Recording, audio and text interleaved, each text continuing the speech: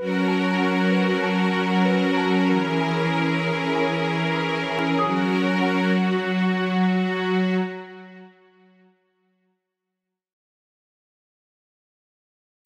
right, good evening, everyone. Welcome. Good to see you brave the weather, and I know it's the eve of the very long weekend, so I think many people are have started their weekend already. But anyway, for those that are here, welcome. I'm Dr. Zulma Raleigh. I'm the President and CEO of the Royals Institute of Mental Health Research. And we welcome you at the Royals Conversations. This is a seminar series where our scientists and our guests come and engage in a dialogue with the public as well as some of our scientists. So it's my pleasure today to introduce to you to Dr. Benjamin Goldstein. Dr. Goldstein was the recipient of 2017 McGainslin Royal Prize in Mental Health Research. This is, as you know, we are very good at recognizing our star hockey players and stuff like that, and so we're very proud that McGainslin Foundation saw it fit to partner with us to create a prize for our young research stars and clinical stars, and of which elk you have Dr. Benjamin Goldstein. And he'll be talking to us about the links between bipolar disorder and cardiovascular disease.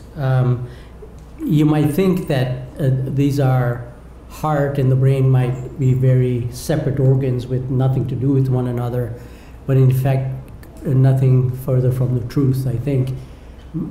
When you look at cardiovascular, when you look at mental illnesses, we lose pretty well 10, 12, 15 years of our lives if you're battling mental illness as compared to if you don't have mental illness. And in most instances, it is due to cardiovascular complications. So the link between the heart and the brain is very strong, and they are sort of comorbid conditions. Very often people who have mental illness will develop cardiovascular disease and vice versa. And so it's important that we pay attention to this area, and that's exactly the topic of Dr. Goldstein's talk today. So Dr. Goldstein's focus is improving heart health for a joint purpose of improving mental health and physical health. He's essentially a child and adolescent psychiatrist, a professor of psychiatry, pharmacology. He is expert in clinical neuroscience. He comes to us, he's got academic appointments with the University of Toronto, as well as with the Department of Psychiatry at Pittsburgh in the US, where he did a lot of his training. He's currently the director of Center for Youth Bipolar Illness, Bipolar Disease at Sunnybrook in Toronto. So he and his team aim to deliver innovative preventive strategies and to help develop treatment strategies for bipolar disease in the youth, and also as a corollary to kind of deal with the issues of stigma that are coexistent with mental illnesses. I mean, it used to be the same for cardiovascular disease, but we've come much further on that field in terms of stigma, but we need to kind of catch up when you have the comorbidities. In terms of science, Dr. Goldstein has published well over 130 scientific publications and has received international awards for his research. And today marks his first stop in the arrangement that we have with the award, that he's going to be going across the country from coast to coast, talking about the research so that the message and the information is shared across the nation. And so thank you. And so without further ado, Dr. Goldstein. Thanks, Zul, for the generous introduction. It's great to be here. I appreciate the folks who came out on this evening right before a long weekend. And also thanks for setting me up in terms of the importance of the topic.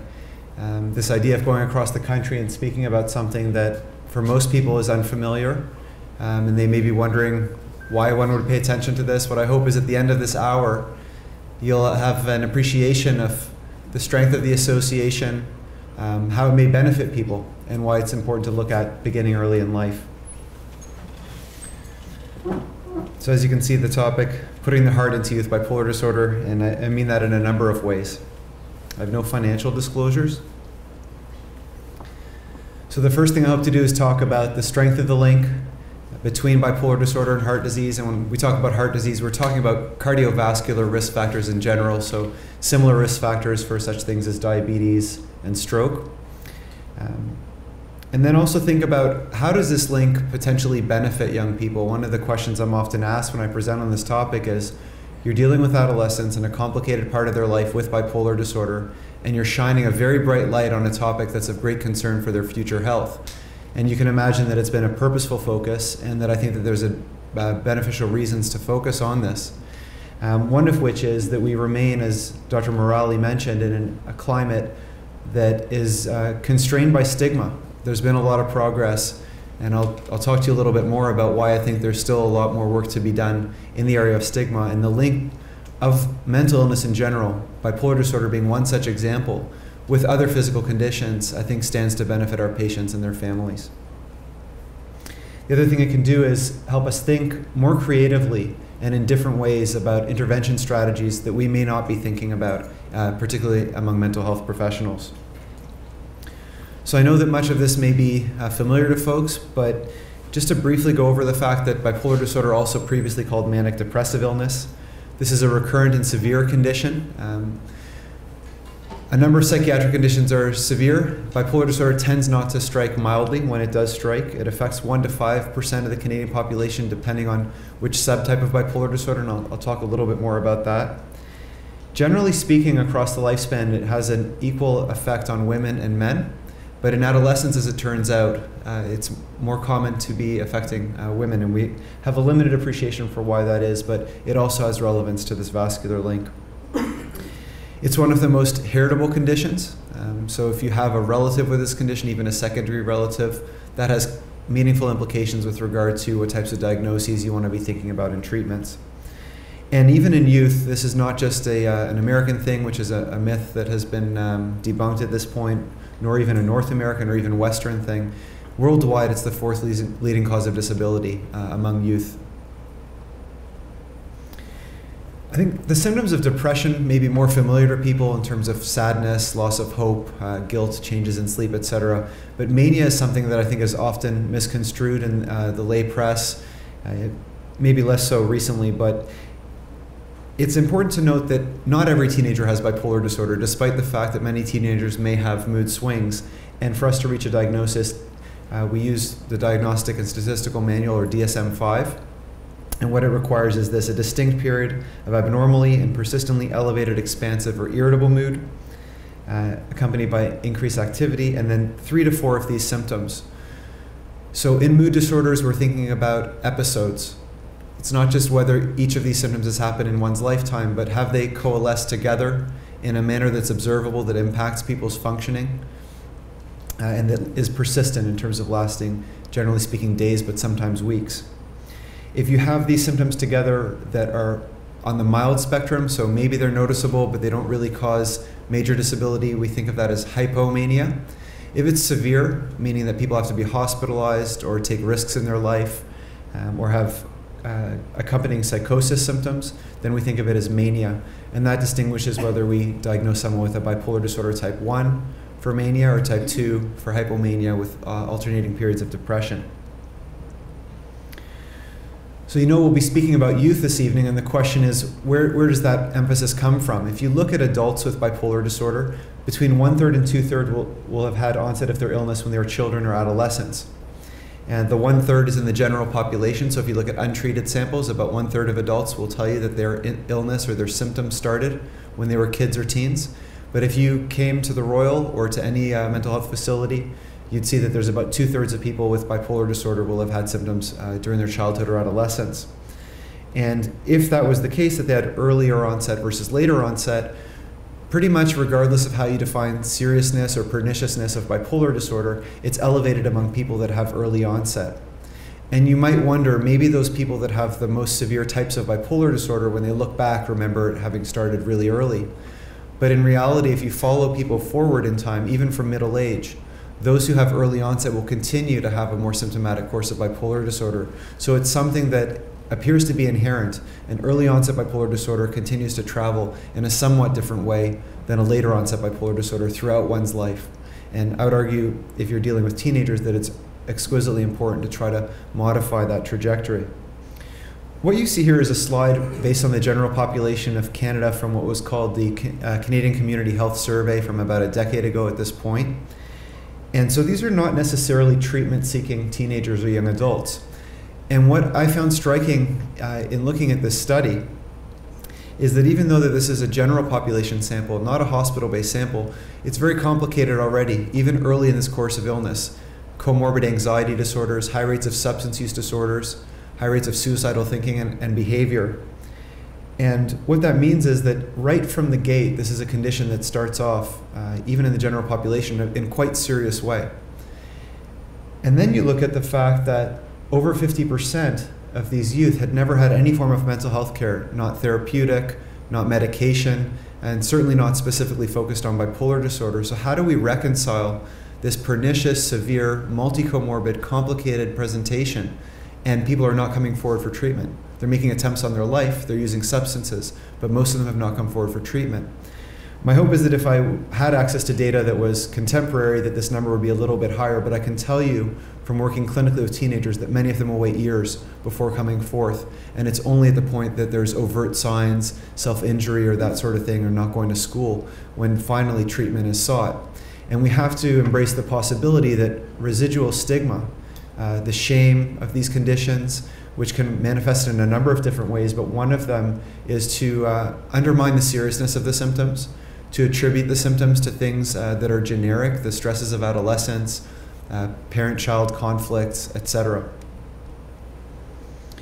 So an example of why I think that there's still stigma is, and this is just my opinion about this being a reflection of stigma, but I got this in my mailbox, and what it was an advertisement from the provincial government, from the Liberals, showing that fortunately there is now prescription coverage for young people under the age of 24. And I think most of us would agree that if someone has a medical condition that could benefit from medications, it would be good that there be universal access. I think that's part of our spirit as Canadians, to have that as a priority. And I went specifically looking at this thinking, okay, this is it. This is going to be the opportunity where there's a widespread public focus on youth mental health, because really, when you look at the conditions, medical conditions that are functionally impairing, that cause suffering for young people, by and large, overwhelmingly, it's mental health and behavioral conditions. And what you see here is free prescription medications for youth, including asthma inhalers, EpiPens, antibiotics, anti-seizure medication, cancer drugs, and many more drugs for rare diseases. So where is depression on here? And where is anxiety on here? And where is addiction? So on one hand, I find it disappointing, and on the other hand, I find it really inspiring in terms of continuing our efforts to make sure, not that mental illness gets special treatment, but it gets the treatment that it deserves in terms of recognition of what it is. So with that, I wanted to give a bit of an overview on youth bipolar disorder. There's been a lot of controversies, many of which have gotten better through the years. As we get more research data accumulating, there's less and less argument and less debate, because there's more convergence about where the data is pointing us. One of the things we learned is that you should diagnose bipolar disorder in young people using the same diagnostic criteria as you do for adults. And if you do that, what you'll get is a condition that by and large follows the same overall track as adult bipolar disorder, with the exception of being somewhat more severe on average. So what you see here is just a synopsis of data from a large-scale US study that I was a part of. 3 sites, over 400 children and adolescents with bipolar disorder, followed over time, at this point over a decade. The treatment was not prescribed as part of this study. They got whatever they got naturalistically. What you see here is that if you follow people long enough, even children and adolescents with severe versions of bipolar disorder, the vast majority of them will experience a symptomatic recovery. And the way that we diagnose or define recovery is 8 contiguous weeks where that person does not have clinically impairing or life-impairing mood symptoms. So most people will get to the point where they get meaningfully better for at least those 2 months, and that 2-month mark looks like it predicts longer, more sustained recoveries. So that's the good news, that people get better, but the reality is it still is bipolar disorder. So those who get better, 2/3 of them, if you continue following them, will have recurrences, at least in this study. Probably a higher percentage if you follow them even longer.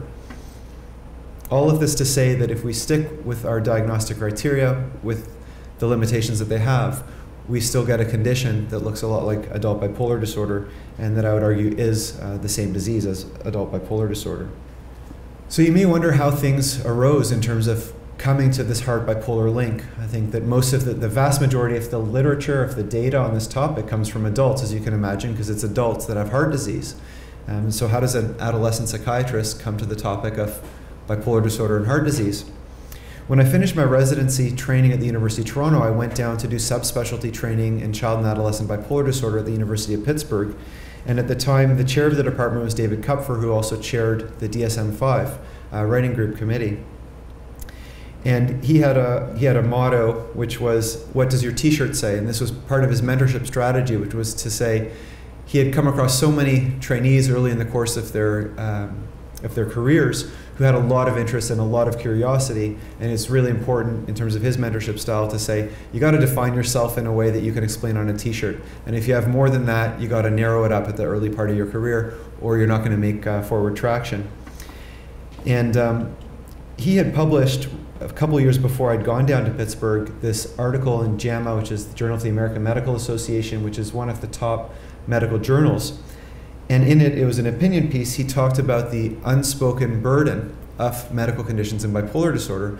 And what he told me was that when he sent this article in, the editor of that journal, who was his friend, called him up and asked, you know, what is this? Like, it doesn't make any sense to me. I can't tell if it's a joke or... And his point was it's exactly why it needs to be in a journal like JAMA and not just in a psychiatric journal, because the evidence is there.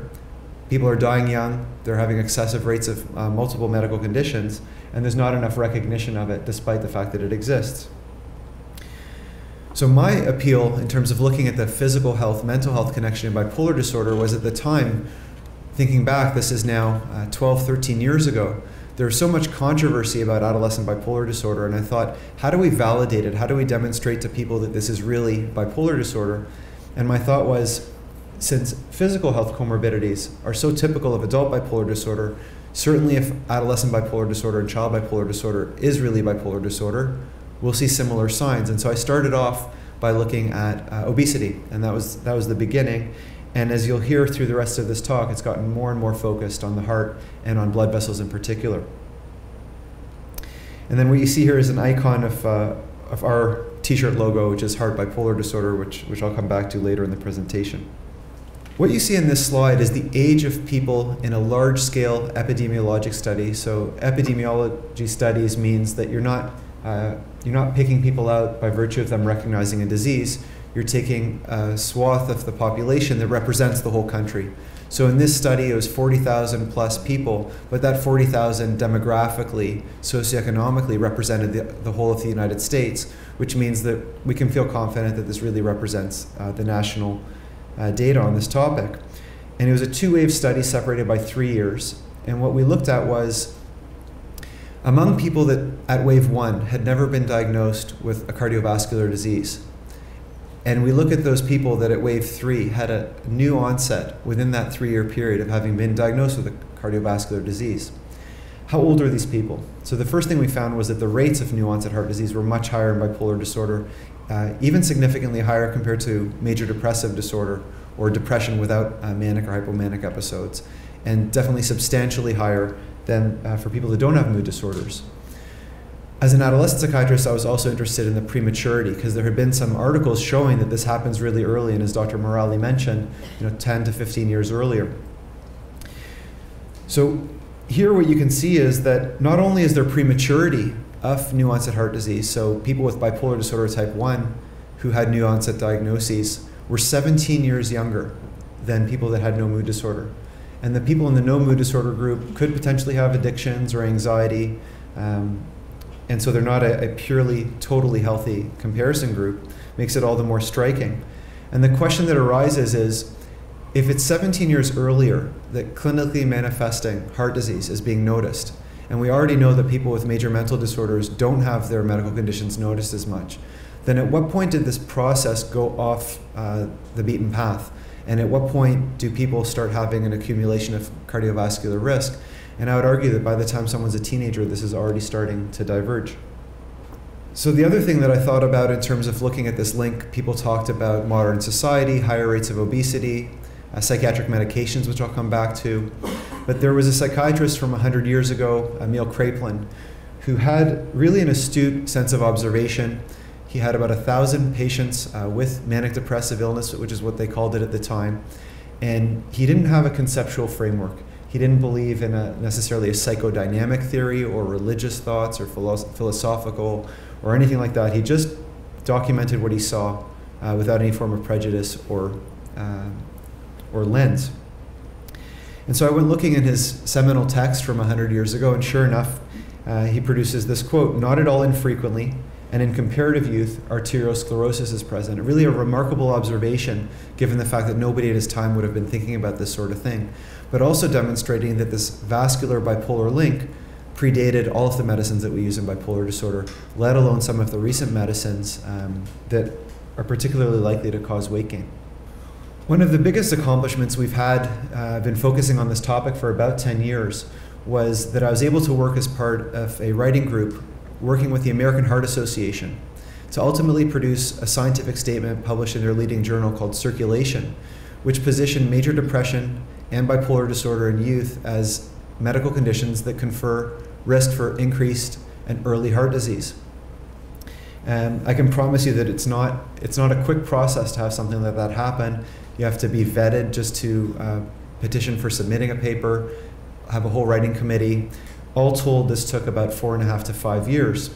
But what it did was really place this topic of mental disorders in youth as medical conditions on a pedestal, an important pedestal that was long overdue. In this instance, it was for the purpose of demonstrating the link with heart disease, but I think it also brings a much wider scope of focus on mood disorders in youth.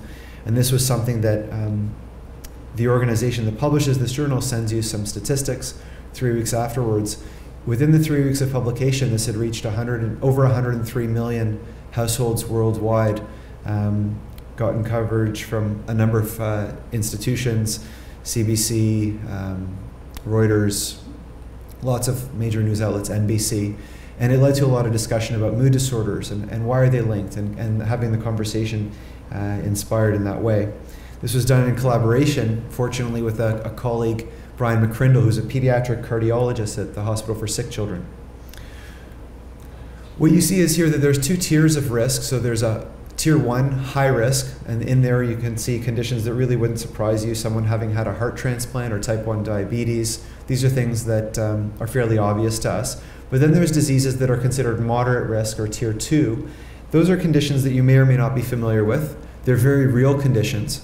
But I think it's important to note the fact that if you add up all of those other conditions that had previously positioned as putting people at moderately increased risk for heart disease among youth, altogether they amount to 0.5% of the population of youth. When you compare that to mood disorders in youth, when you add major depression and bipolar disorder, you're talking about at least 1 in 10. So if what you really want to do is prevent the onset of early cardiovascular disease among youth who are at higher risk because of a medical condition, focusing on youth with mood disorders is a good place to start. The other part of the scientific statement, and this was something that had been previously published and we just applied all of the same rules to positioning mood disorders in youth, was that if you have one of those conditions, a moderate risk condition, and then you have a couple of other things, either a family history of early heart disease, or you smoke, or you're sedentary, and you have 2 or more of these things that you see here, then that person is to be bumped from moderate risk to high risk. So we looked at our clinical sample at the Center for Youth Bipolar Disorder at Sunnybrook and found that, at least in our hands, 50% of the teens that come through our door had at least 2 more of these other risk conditions. What that means is if you think that the youth that we're seeing are representative of other youth in clinical settings, every second teenager that you see with bipolar disorder ought to have their cardiovascular health attended to in the same way as if they have diabetes. And I think that's something that's really not appreciated. And it's important to give some thought to what role mental health providers, family members have in terms of drawing more focus onto physical and especially cardiovascular health. So what are the factors that lead to this? As you could imagine, you're talking about 17 years earlier. It's probably not one thing. And I think that that's something important to embrace. A lot of us will have thoughts in our mind as we think about this connection, maybe jump to the fact that smoking is higher, that sort of thing. And really, it's going to be all of the above. And I'll show you how I organize my thinking around this. One cluster of factors that I think is important is biological factors. Are there shared biological causes of cardiovascular disease that we're also noticing among people with bipolar disorder? And you can see here a number of biological factors that have been linked both with heart disease or early heart disease and with mood disorders, particularly, for example, inflammation, where markers of inflammation are elevated among youth and adults with mood disorders, particularly when they're unwell, and those same markers confer risk for heart disease. Another grouping is behavior and environment. If we're sedentary, smoke cigarettes, use substances, those things confer risk for heart disease.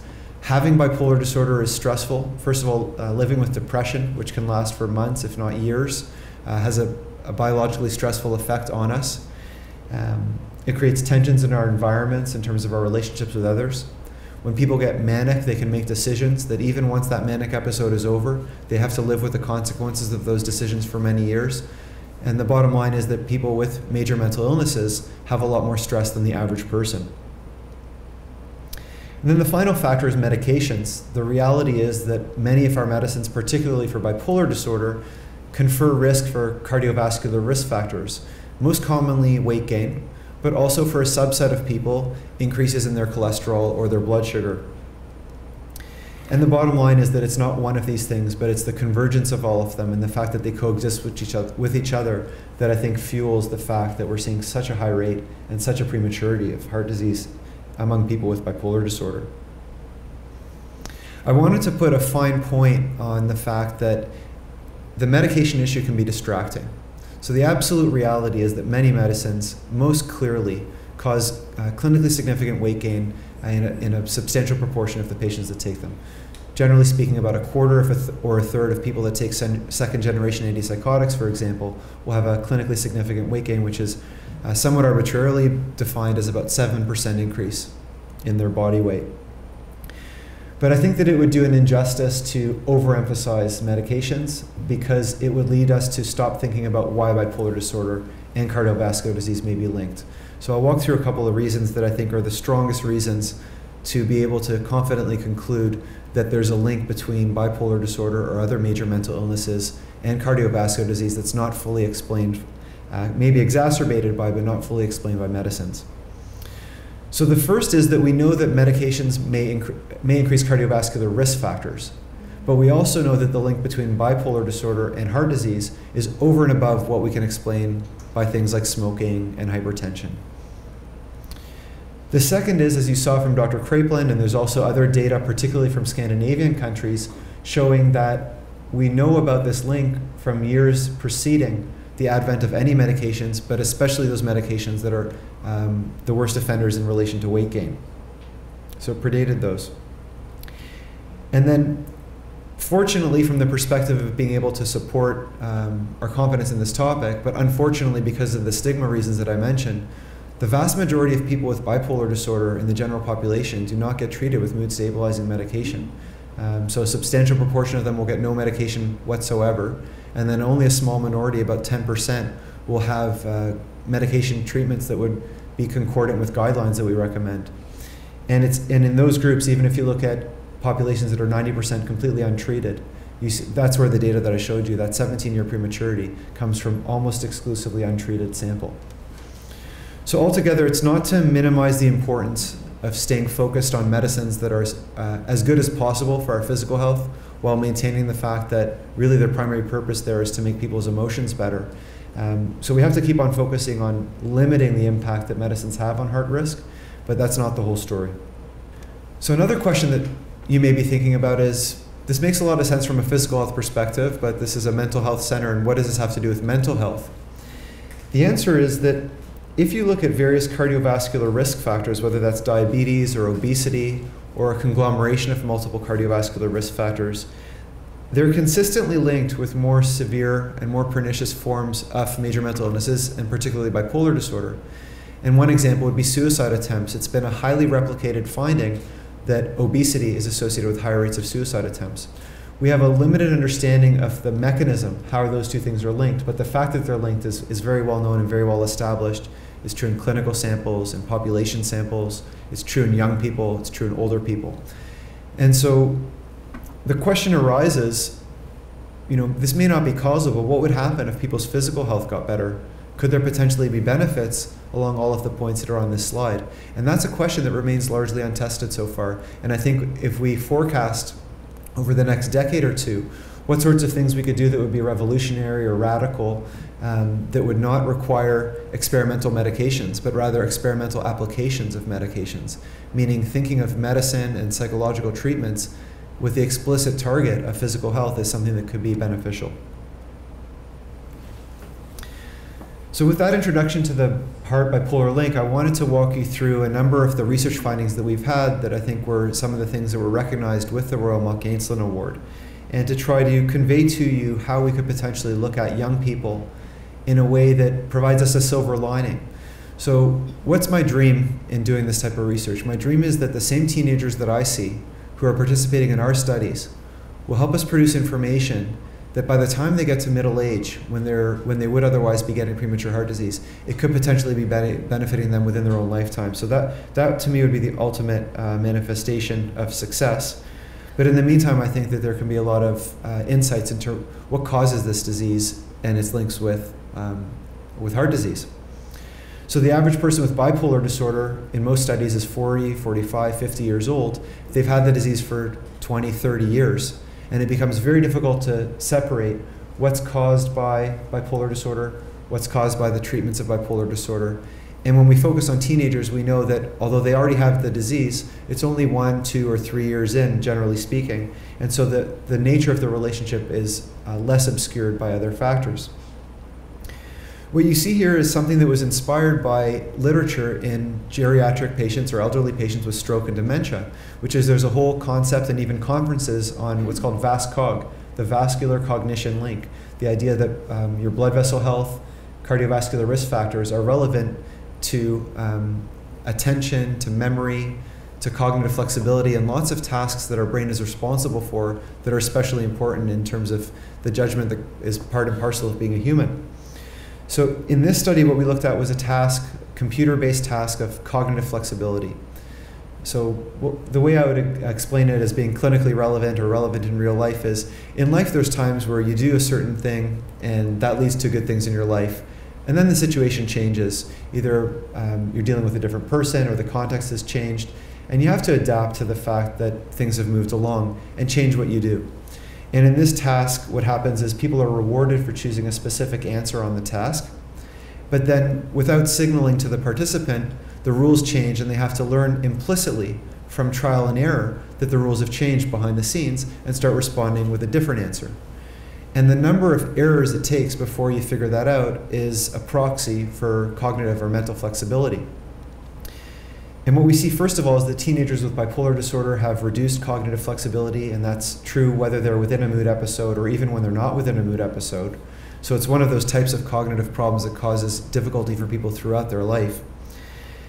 What you see here in green is the teenagers with bipolar disorder mapped the cognitive flexibility against their levels of triglycerides, which is a type of cholesterol thought of as being an early marker of insulin resistance. So potentially a pre-diabetes. I mean, I think that that's overstating it, but the bottom line is it's a type of cholesterol that's clinically meaningful. So the higher their cholesterol levels, their triglyceride levels, the worse their cognitive flexibility. If you look at the teenagers without bipolar disorder, what you see is that there's no significant relationship, and in this instance, really no relationship to speak of at all, between their triglyceride levels and their cognitive flexibility. So what's going on differently for the teens with bipolar disorder? You have to speculate because we don't have longitudinal or prospective data on them. But my guess would be that there's something protective about health, and if you happen to be a young person that has high triglycerides, you're otherwise pretty healthy, and there's a lot of compensatory systems that are in place to keep that high triglyceride from having a negative effect on your thinking.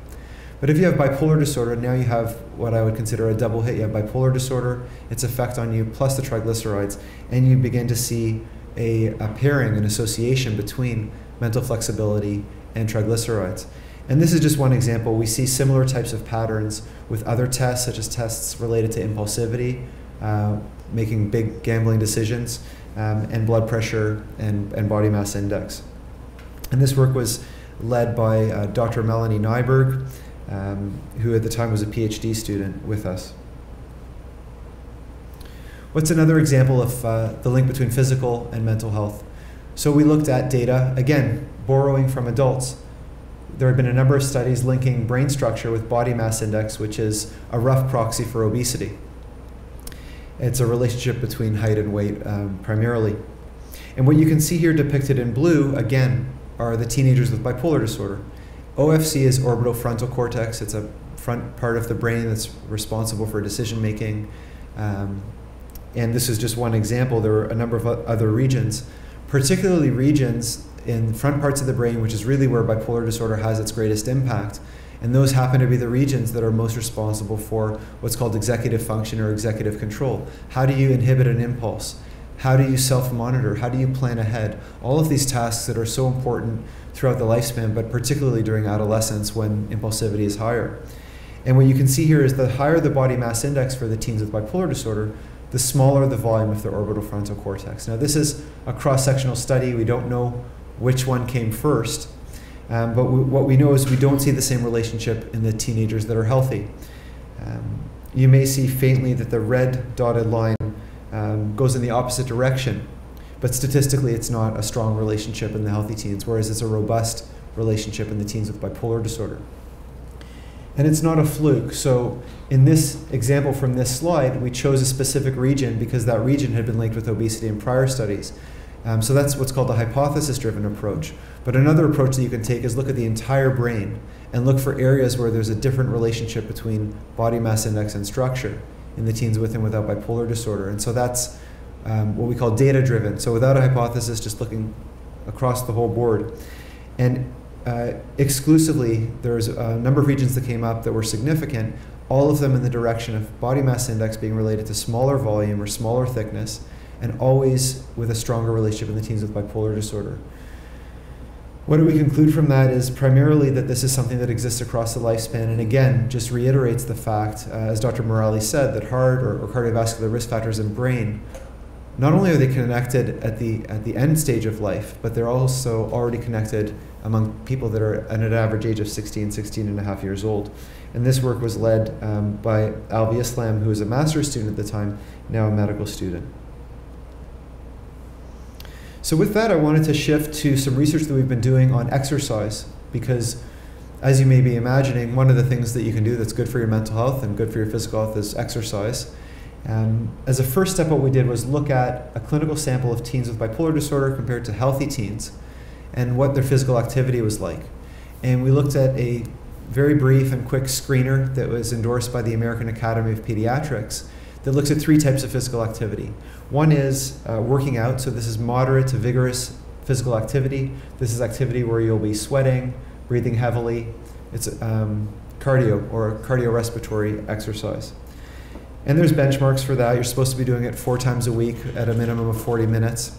And the question is which percentage of teens with and without bipolar disorder met all these different benchmarks. So the other benchmark is relating to working in. That's what I would call incidental physical activity, taking the stairs, walking, gardening, that sort of thing. There's the expectation or the goal that people be doing that at least an hour a day. And then sedentary activity involving the target of not sitting for more than 2 hours.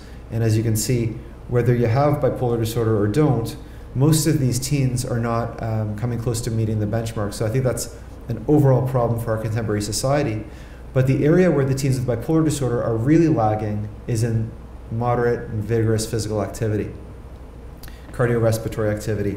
So it's only 1 in 20 teens with bipolar disorder that meet the recommended guidelines for physical activity.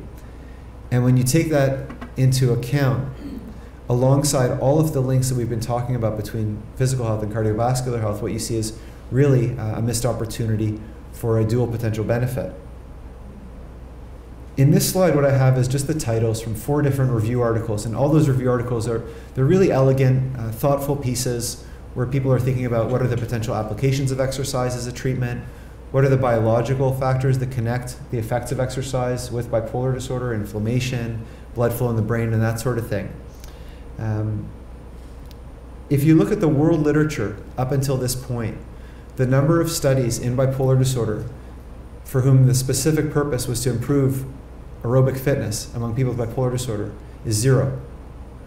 So there's been no completed studies on this topic, which is really, I think, remarkable. And despite all of the potential biological connections, I think it's really important that we now start moving forward toward the concept of exercise as a medicine, which means looking at it rigorously and not just thinking we know everything we need to know about exercise, we know it's good for us. Really, there's a lot of detail, and I'll come back to some of those in a moment. So as a first step, what we did was ask the question, what does 1 session of moderate aerobic exercise do to emotions, to brain function among teenagers with and without bipolar disorder? And in this study, this was funded by the Ontario Mental Health Foundation, which is now defunct, but was really seminal for my own career and for a lot of other Ontario mental health researchers to get things started. So we had 4 years of support from that agency. And we asked the question, what does exercise do? 1 session of it. We had teenagers come in. They completed a magnetic resonance imaging or an MRI, an hour in the MRI doing a task, looking at different aspects of brain physiology. On the same day, they would then go to an exercise bike in our facility and they'd spend 5 minutes warming up and then 20 minutes working out. So 70% of aerobic maximum, which is something that you'd definitely be sweating but not uncomfortable. Then they would dry off and we'd have them accompany them back to the scanner and they do the exact same hour in the scanner again. So the first thing that may surprise you is that we were able to get 100 teenagers to do this, and I think part of it is the idea resonated with them. And the other thing that was surprising, I mean, we thought we would be able to do it because it's 1 session, but some of the critics of earlier versions of this grant was that we wouldn't be able to get people to get to that 70% where they're sweating, and we were able to get over 90% of these teenagers within a couple of percentage points of 70% for the entire 20 minutes.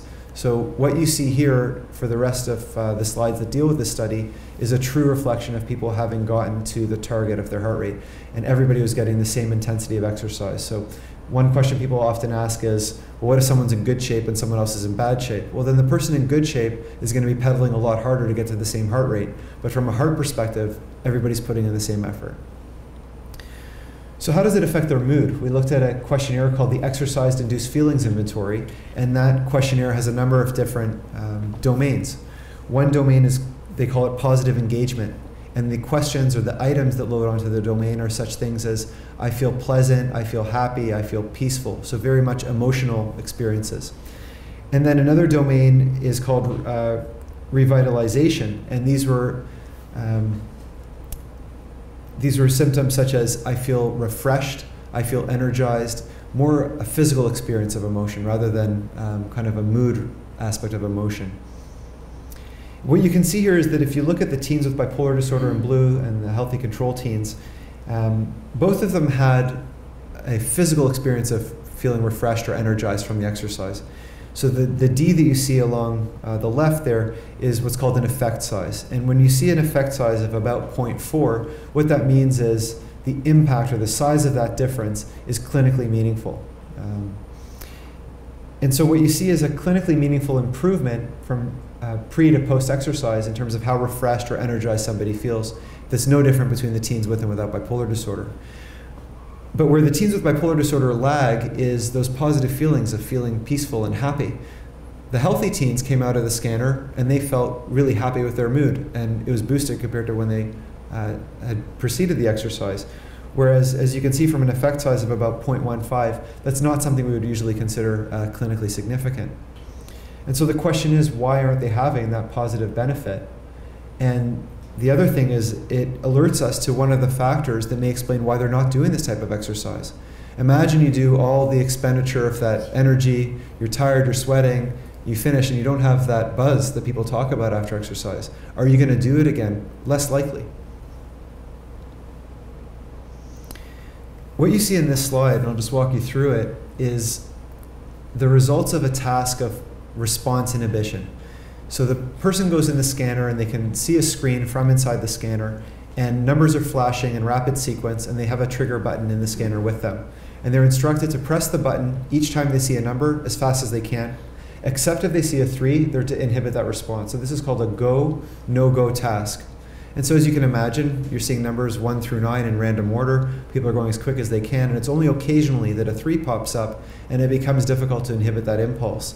And actually, both the teens with and without bipolar disorder only were able to hit the brakes 50% of the time, which I think tells you that it was a challenging task. We were more interested in what the brain did when the person made an error. So what we found was, when the teens that were healthy made an error, a region of their brain called the nucleus accumbens, which is an area that's responsible in part for processing reward and the emotional meaning of reward, they had a robust activation of that region. So the healthy teen presses the button after they saw a 3. Let's say, to be generous, they realize that they made the error at a brain level, and their nucleus accumbens activates.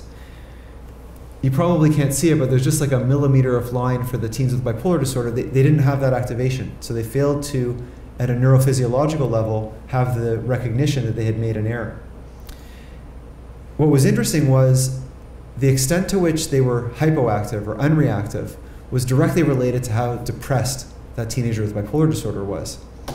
So what you see with the red line is, with the red dotted line, is the relationship between depression symptoms and activation in that brain region. The more depressed the teenager was, moving towards the right, the less reactive their brain was to having made an error. In contrast, what you see with the red line that's solid is those same teenagers after exercise, where there was no longer a relationship between that person's depression and their reaction to the error. And in fact, after exercise, a single session, there wasn't a physiological difference between the teens with and without bipolar disorder. So that's not to say that this is a vaccination and it's forever, but at least temporarily, about 20 minutes after the exercise is over, there's an effect that has what I would consider a normalizing, at least at a physiological level, between teens with and without bipolar disorder. So the natural question is, what if people's fitness gets better? Can this have a sustained effect? Could you appreciate these types of benefits throughout the day or throughout the week? Another thing that we're interested in, you probably are not surprised to hear this, is blood flow in the brain. There's a number of studies in adults with bipolar disorder, not until this study, looking at cerebral blood flow. There's a number of ways to do it, some of which require radioactive isotopes or injections, which we don't like to use in people that are 15 or 16 years old. And so we use an MRI sequence, which essentially puts a magnetic spin on your blood as it goes into your brain. And because of that magnetic spin, it's able to follow where the blood goes. And so in the study, what you see is regions in which teens with bipolar disorder had elevated blood flow compared to healthy teens. So we thought the opposite, because all the adult studies told us that adults with bipolar disorder have lower blood flow, especially in front regions of their brain, and especially when they're depressed. So that was our hypothesis, that the teens with bipolar disorder would have low blood flow, and that the exercise would increase their blood flow. So it turns out it's important to study teenagers separately from adults because they're different, for reasons that I had not been familiar with, but it turns out that this is something that's well recognized, that there are developmental changes in the extent to which blood flows to your brain over different parts of the lifespan. But teens with bipolar disorder in any case had higher levels of blood flow in the front regions of their brain and middle regions of their brain, again, relevant to decision making and to mood processing. This was done in collaboration with a medical biophysicist that works at Sunnybrook and a close collaborator, Brad McIntosh. What did exercise do to the brain? We thought it would increased blood flow. In fact, it had the opposite effect. It had a reducing effect on cerebral blood flow, such that, as we saw with the previous task, there was a normalization. So before exercise, there were significantly elevated levels of blood flow in teens with bipolar disorder. Afterwards, no significant difference in the same group. And what you can see here, where it says A, is regions in which the blood flow reduced after exercise about 10 minutes after cessation of exercise, and B, about 25 to 30 minutes after cessation of exercise. So as you can see from the number of different regions, that impact gets broader in the brain as time goes on. And we didn't keep them in the scanner longer or bringing them back after, so we don't know how long it lasts, probably pretty temporary. But the point being that it has a pretty diffuse effect.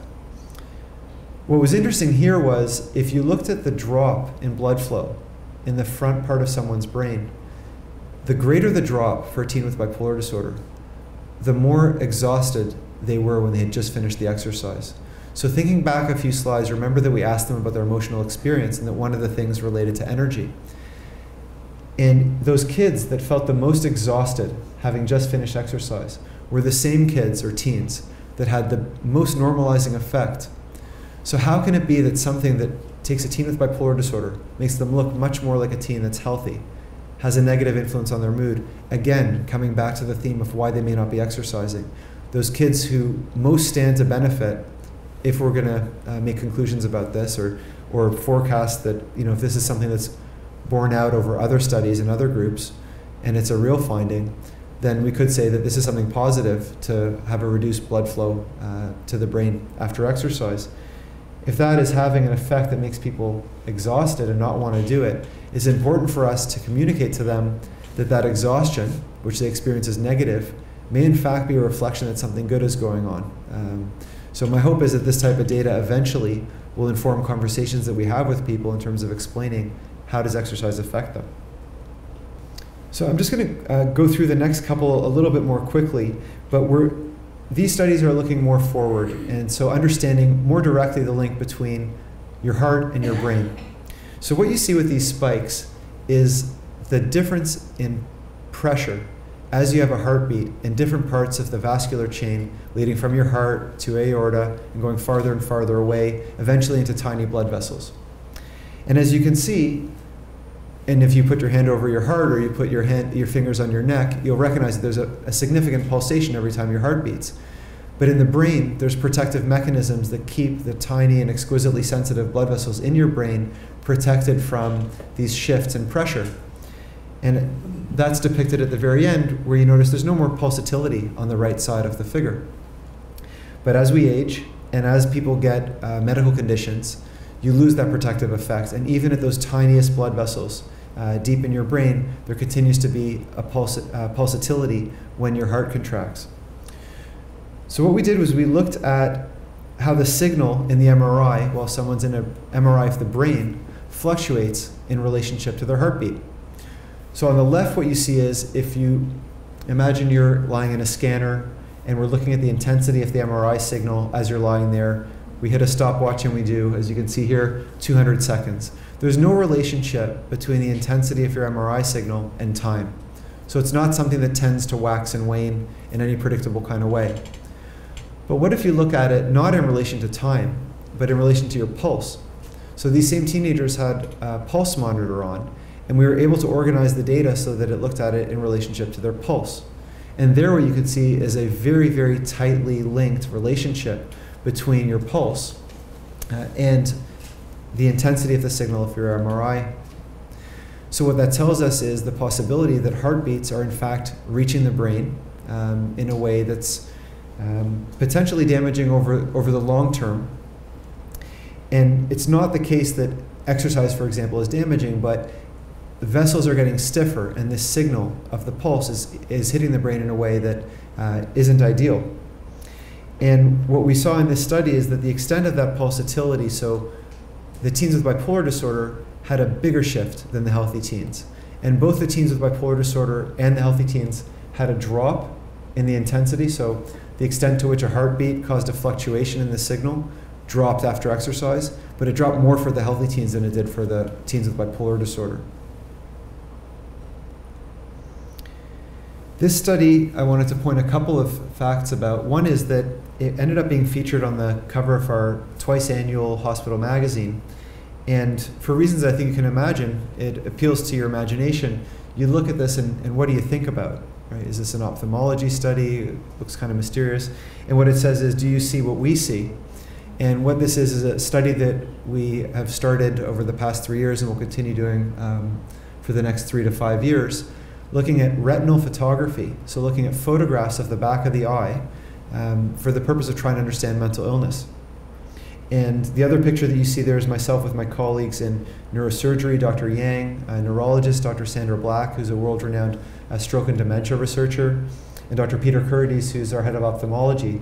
So this was a really kind of motley crew of investigators that came together for the purpose of understanding bipolar disorder, which to me is a really neat part of work, is to be able to bring people who don't in their day-to-day life focus on teenage bipolar disorder, but are putting forth effort and the resource of their time on this topic. So this is the setup. As you can see, there's a chin rest, and in this contraption is a digital camera. People get their eyes dilated, and then they get a photograph. And as you can see here, you can see that the retina, which is part of your central nervous system, it's a nerve that's got blood vessels that are thought to reflect the same types of blood vessels that exist in your brain. So there are differences between different blood vessels in different regions. And this is the closest you can get to actually taking a photograph of a brain blood vessel. And it has same embryologic or cellular characteristics. And because of this, we think that any insights we gain from understanding these types of blood vessels are going to be especially relevant for understanding blood vessels in the brain. Some of the vessels are thicker than others, and some are thinner. Some have thicker walls. And the bottom line is that with several hours of training, you can get people to be pretty reliable in terms of separating a tiny vein from a tiny artery, and in terms of measuring, according to a very specific instruction manual, how wide these are at different points. And the bottom line is the relationship in the width of the tiny arteries compared to the width of the tiny veins has been linked in adults with your cognition, your cardiovascular health, and even with mental health symptoms. So based on the first study that we published, we found that all of these factors only in teens with bipolar disorder, that these retinal vessels were correlated with their blood pressure, were correlated with their functioning of their blood vessels in their fingertip, and that's what you see in the scatter plot, that in the teens with bipolar disorder, the structure of your blood vessels in your eye are very strongly related to the function of the blood vessel in your fingertip. And we use a technology called peripheral arterial tonometry, so basically a very sophisticated device that can look at the volume of each heartbeat that you have in your fingertip. And you can provide a stressor by putting a blood pressure cuff on and holding it for a couple of minutes and then releasing it. And a healthy blood vessel should expand. But if it expands less, that's not as good. And what we see is those kids whose blood vessels didn't have that reaction that they're supposed to have were the same ones that had problems with their retinal vessels. You may be wondering what this all means. What it means is that we're thinking about bipolar disorder not only as a disease that isn't just a mental disease, but a brain disease, but also a disease that may be a multi-system blood vessel disease. It just so happens that it affects vessels in the brain earlier because the brain's exquisitely sensitive. And it takes many, many more years for it to affect the heart. But this is something from the get-go, at least in teenagers with bipolar disorder, that may be something that's affecting the whole body. So again, circling back to the two themes of stigma and in terms of treatment implications, you can imagine how this could make a difference. And just to conclude, this isn't something that we're the first to think about. There's a recognition. We really need to be bringing forward in time the link between medical care and emotional health care or psychiatric care. This is something that we think about when somebody's had a stroke or a heart attack. We get on board with treating their depression because we know it affects outcomes. But what about treating mental health and physical health in youth, looking at those outcomes in the future before they've happened? And with teens, you saw from that early slide, that Canadian population study, with the anxiety, with the depression, with the substance use, there's so many things to talk about at appointments that we often defer physical health, conversations about exercise. We worry about those conversations. Will it make the person feel bad to talk about quitting smoking and to talk about exercise? And I think then the way to say that is it's a challenge. How do you speak about it in a way that doesn't make them feel bad? And one example that I would offer is to separate the connection between exercise and weight and to focus more on cardiac fitness. because the fact is that if you exercise frequently, you don't need to lose a pound to benefit meaningfully from your heart's perspective. And in fact, it's a lot easier to get aerobically fit through exercise than it is to lose weight. And so what I started to do clinically is, you still talk about physical activity and nutrition, but separate that idea that someone's got to work out in order to lose weight, because it can be really demoralizing for someone who's got depression and medications on board that's really constraining their ability to impact. So in conclusion, teens with bipolar disorder are at increased risk for heart disease for a whole bunch of reasons, and that's why the strength of the connection is so high. We know that risk factors for heart disease, like blood pressure or obesity, are already in teenagers with bipolar disorder related to their brain structure and their brain function, as you saw from their performance on tasks of cognitive flexibility. You heard that a single session of exercise can have normalizing effects from an emotional perspective, also from a physiological perspective. And so how do we use this clinically? Maybe it's something that we can offer to patients as a fact so that they know you don't necessarily need to commit to 6 months of exercise. Even a bout of exercise here and there could potentially help you on that day for a period of time. And I would offer the conclusion that this heart bipolar link offers a number of different creative ways that we can think about new biomarkers that'll help us understand the underlying cause of bipolar disorder. I think access to treatment is super important, but the reality is, in modern times, that even those patients that we see in subspecialized settings who are getting the best available treatment according to guidelines, who have access to psychotherapy, they're still suffering from symptoms a lot of the time. And so in addition to access, we still need research to get at fundamental biology and understand what's causing this disease and move towards treatments that get us not just better, but well, or get our patients well. 2 slides on forecasting the future. What do you see here?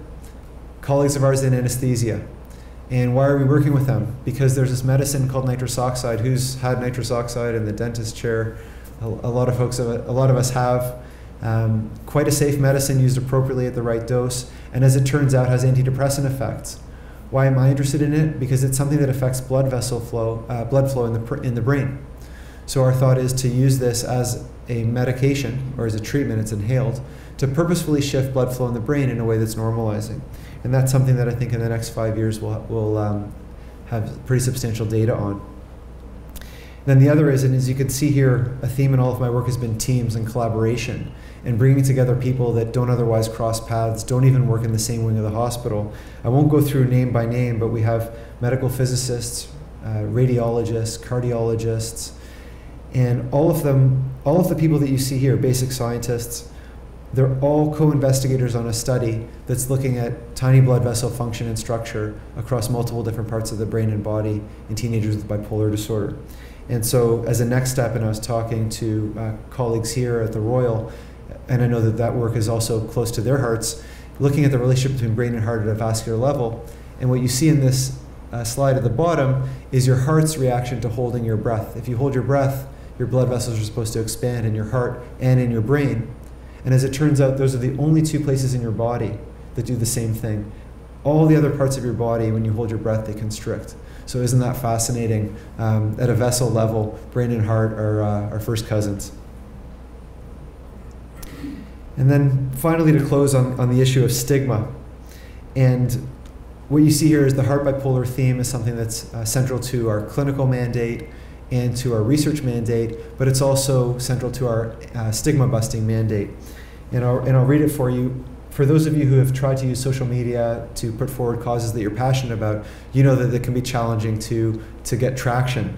And this is from a few years ago at this point, where we would post something, link to a great article, a fact, a mental health related public event, and we would get 10 people or 15 people viewing that link.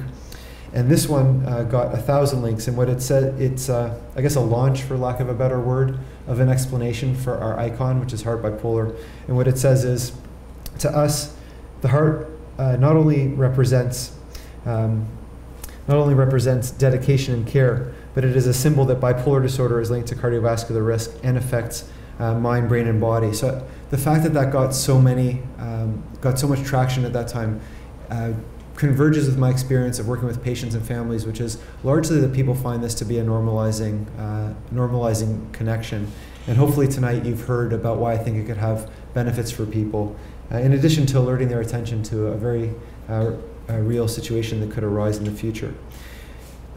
Tomorrow is World Bipolar Day, so I think for those of you who don't go on Twitter, Google it. There's a lot of great activity that happens in the world on World Bipolar Day, and that day was selected because it's the date of birth of Vincent van Gogh, who's widely thought to have had bipolar disorder, as are multiple of his relatives, in fact. Last night we had our annual public information event at the Center for Youth Bipolar Disorder at Sunnybrook, and one of the team members in our group, we always think, how can we make the event, how can we flesh it out more? So there's presentations and there's research posters, and someone suggested, let's put out these stones and people can write on them words that are meaningful to them. And a father of a patient of mine took a photo of this and posted it on Twitter, and I put it here for you with some of the words that are written on the stones by these teens with bipolar disorder, I think as a concluding message to us. Hope, create, research, explore, brave, no stigma, family, inspiration. What a great synopsis of all of the factors that are important. So with that, I wanted to express my appreciation for our patients and their parents who have the courage to participate in this research, for funding agencies who we've convinced to fund us for this, and our collaborators who, to their credit, were willing to take a risk, because I can tell you that 10 years ago when I started talking about this topic, people thought that I was coming out of nowhere, and it was a big risk for them to collaborate, and it's really to their credit that they agreed to, and that we have all of the information that we have so far. And of course the pleasures of working on a large team with young trainees in medicine and psychology and social work and pharmacology. And thank you very much for your attention and for coming out tonight. Thanks.